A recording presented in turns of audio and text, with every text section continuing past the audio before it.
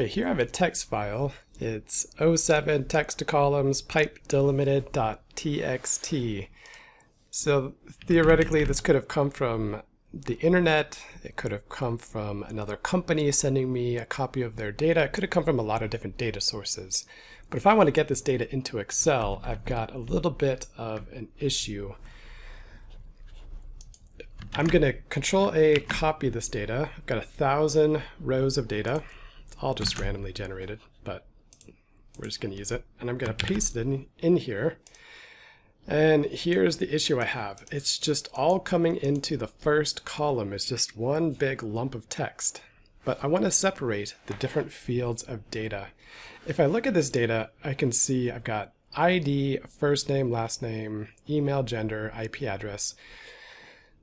You can see the pipes do not line up. So I can't just say, okay, take the first 3 characters and that's going to be the ID, take the next 7 characters and that's the first name, etc. I can't do that. But conveniently, I do have this pipe character separating the data. Now I like the pipe character because it's not a character we use very frequently when typing things out. It just doesn't show up very often. So we can often use that pipe instead of things like commas to separate our values in our data. Anyway, I've got the pipe character here, delimiting this stuff. To find that character, if you hold down Shift, it's the key right above the Enter key, at least on my keyboard. Your keyboard could be laid out a little bit differently. I'm going to select column A. I'm going to go to Data, and I'm going to choose Text to Columns. And now I want to convert this one big chunk of a column into several distinct columns.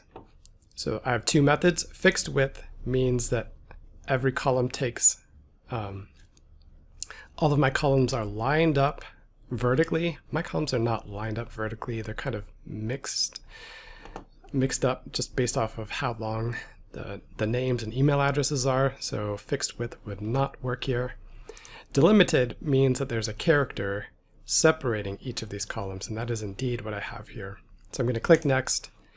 There are some common delimiters here. I'm going to click Other because I'm using the pipe. And as soon as I enter that, Excel gives me a preview of what the data is going to look like. So I should look at this to make sure that everything is looking the way I want it to, and it looks like everything is being separated appropriately. So that's good. So I'm going to click Next, and then I can choose my data type here. So maybe I want this to be treated as the ID to be treated as a number. That's fine. I'll keep it as general.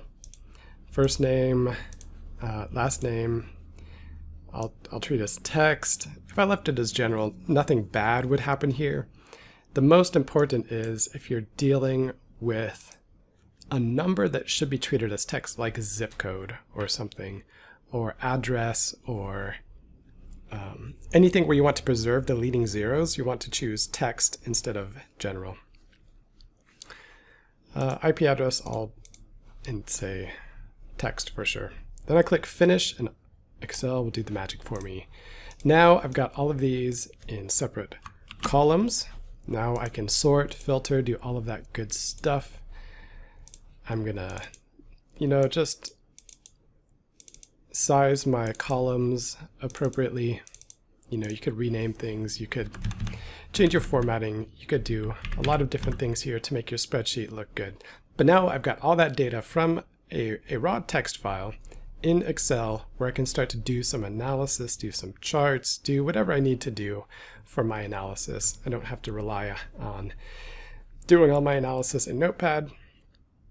This is one helpful way to get data into Excel. So again, this is very useful when you're getting data from different data sources.